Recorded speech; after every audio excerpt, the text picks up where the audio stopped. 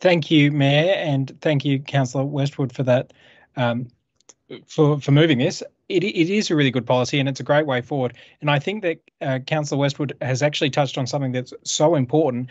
And I think it would be really great if in February 2024 we can achieve a really robust sustainability framework. I think it's so important that, and it does mention that we're going to preference local suppliers, or at least it's mentioned what the definition of a local supplier is.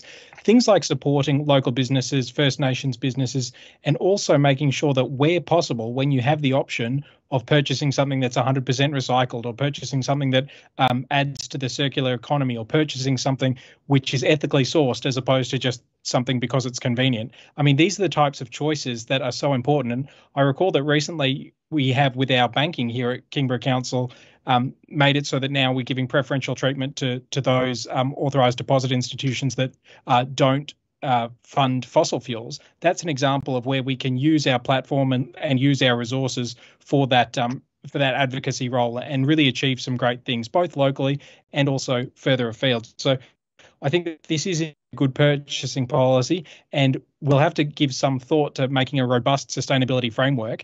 But I think I'm so pleased that Councillor Westwood brought that up, because there's a terrific opportunity there, I think, to use Kingborough Council for good and also to achieve great things for the municipality.